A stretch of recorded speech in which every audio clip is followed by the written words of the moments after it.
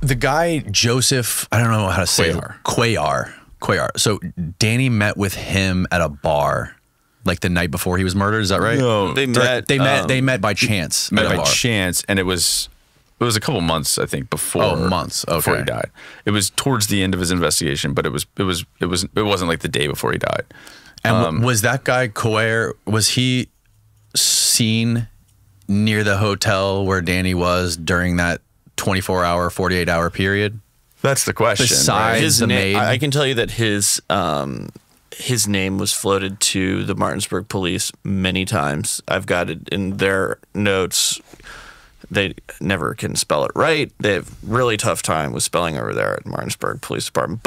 And I think spelling is important. You're trying to look in databases for people. But sorry, do I sound like a jerk? No, it's funny. It's fine. Okay.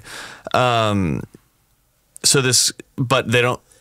No, I don't have any record of them calling him, interviewing him, checking him out, getting a photo of him from the driver's license or for the DMV or from the military or whatever, and like canvassing. Has anyone seen this man? We do have that that sketch, and we have a guy that kind of matches his description that another hotel guest was seen entering the room. We have Cuellar threatening Danny's friend Lynn Knowles to stop asking questions after Danny's death about what happened to Danny and what was Joe's involvement. Seems like a weird response if you're asking somebody like, he said something, it's business, right? Yeah. What Danny was investigating was a business, and if you care about your kids and your own life, just drink some hot cocoa and stop asking questions. It just seems like a odd response. And when he also told Tony at some point, like, I think he floated it that like, oh, I'll help the family investigate whatever happened, but didn't, did attend the funeral. Who attended the funeral? Cuellar. Really? Yeah. We spent so much time. We had a tape that was kind of a pool videography tape. They allowed one camera into the funeral and then disseminated it because there was so much news interest at that time. Man, Christian scrubbed that tape so much trying to find Cuellar in the footage. It would have been incredible to find him, but smart enough guy to either got lucky or was smart enough to stay away from the camera. And then additionally, is the story true that he died on a Saturday and they didn't tell the family till Monday? Danny Casolaro. Yeah, Danny Casolaro. Yeah, correct. Why would they have waited so long? Well, that was one of the. They did. But the initial thing. That's the initial.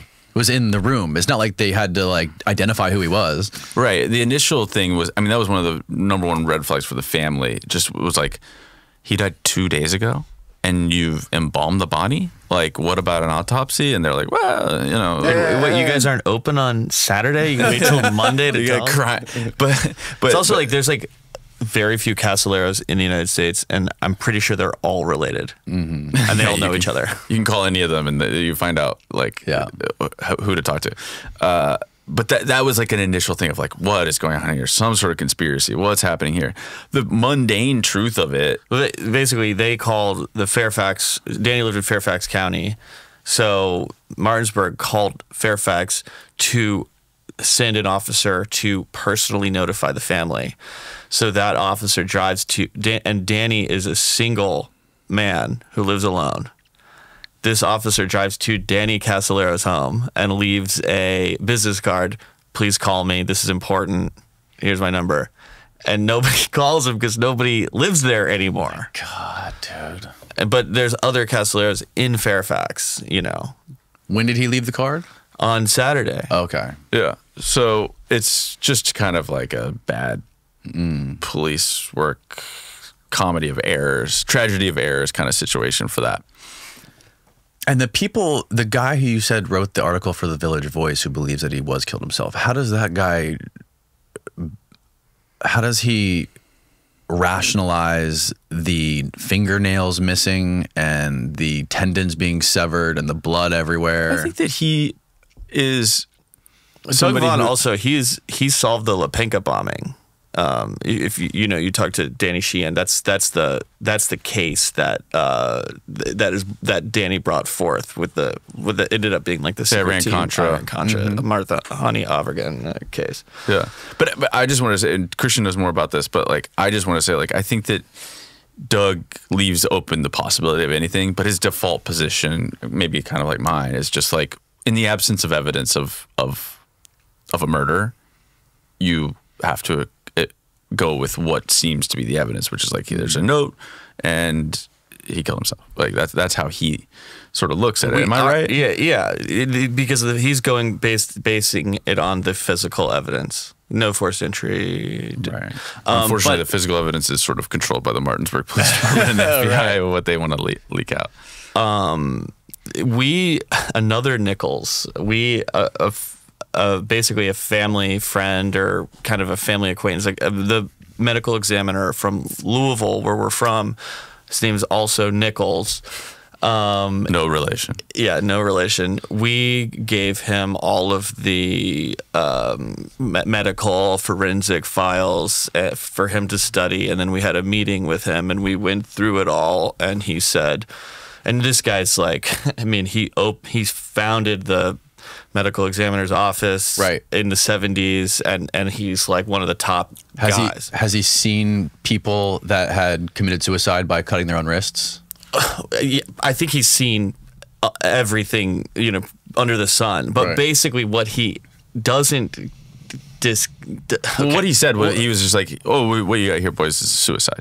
Yeah. But the thing is, here's the thing that nobody talks about in medical examiner offices. Well, let me give one more thing before you get, because I know where your punchline is. But the other thing that he said is, he's like, well, Dr. Frost, the medical examiner of West Virginia who did the autopsy, he's like, he's not doing you a lot of favors here. Like, there's not a lot of details in the medical examiner's report that would really show everything that you would need to know to understand this case. Oh, you don't know what you don't know. You don't know what you don't know, and it's kind of like a slightly cursory examination. Which, he wasn't like, this is the most beautifully laid out pathology report I've ever seen, boys. Thank you for bringing it to my attention. I'm going to teach there's it a lot of information.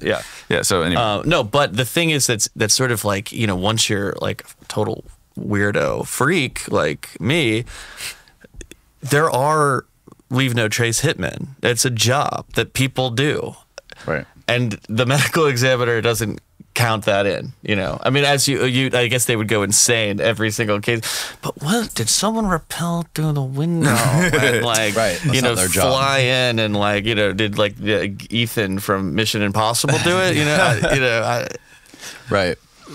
I forgot what I was going somewhere with that. What I would be interested in finding out was like, there's got to be a way to find like some sort of record of a history of people who have committed suicide by slashing their own wrists and what it looks like, right? Like, how deep are the cuts? Do they typically do 8 cuts? Do they typically cut the tendons? I mean, in our kind of cursory research on that stuff, I mean, there's everything under the sun. Also, the fingernail issue that you bring up. Yeah, do you always...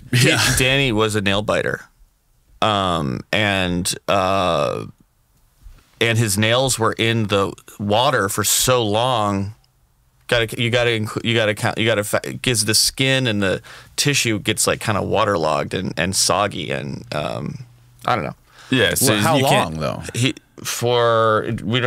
Hours. Yeah, I mean, he's found around 12:30 p.m. and they said that the time of death was somewhere around.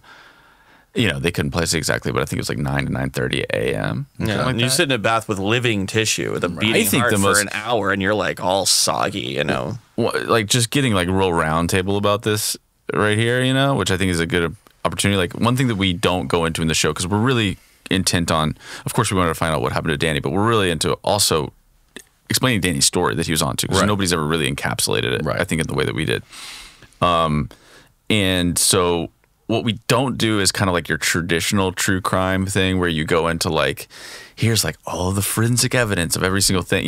We're not forensic pathologists, and it would have been impossible to do within the 4 episodes time that we had, and it would have stopped it down to a point where we're not telling a story anymore. We're just basically doing like a Yes. It's a different thing. It's a different thing, and that's a cool thing. And maybe we'll do something like that in the future. But I would just there's a couple interesting things that like the theory of the Martinsburg police is that this guy Danny Casolaro spent the entire weekend or week. He's got there Thursday. He dies Saturday morning, drinking. You know, just like drinking himself to death in some ways. You know, just like he's drinking wine, he's drinking beer, blah, blah, blah. And he's like, you know, obviously in their mind wasted because he's so pissed off that he never got anywhere with this story. And he kills himself in this kind of desperate weekend. But the problem is like, there's hardly any trace of alcohol there's no trace of alcohol in his blood, and there's hardly any in his urine. But there's like beer cans in the room. There's beer cans. There's a half a wine bottle next to the bathtub. You know, it's like Right. But there's also shoestring. There's like a shoestring on his body that came from shoes from his apartment or from his house. Like you put that into the other category of like, oh, right. he planned on it. Like there's all kinds of different like conflicting totally evidence. Right. But yeah, his to house me was that accessible. So. he never locked his door. The thing that to me is like, yeah, it's just like if your theory is that he was drinking the whole weekend and got wasted and killed himself, like, you know, your heart stops beating when you kill yourself, and your liver stops processing alcohol. So one would think that there would be some kind of alcohol in your system if you're wasted when you're killing yourself. He also weirdly was last seen at the Sheets coffee shop, like which is a block from the Sheridan where he died, at midnight buying a cup of coffee, which is like Yeah, you don't typically mix coffee with booze. Yeah, and then he died. They think 8 hours later. Yeah, so what was going on? Right. Yeah. He goes to the Sheets whacked. coffee shop at midnight. There's two women there. One's behind the counter, and another's a customer who's just a friend of the lady behind the counter. And he orders coffee. He has to wait for them to brew it because they didn't have any. So because it's midnight. Yeah, it's midnight. So he just hangs out there for like 10 minutes or whatever. And she's just like, yeah, he seemed like a nice guy. Like we just kind of chatted up. Or it was like, you know, just like shot the shit for a few minutes. And then she gave him the coffee for free because she was like, he had to wait. So I gave it to him for free just to be nice. And then he presumably walks back to the Sheridan to drink his coffee.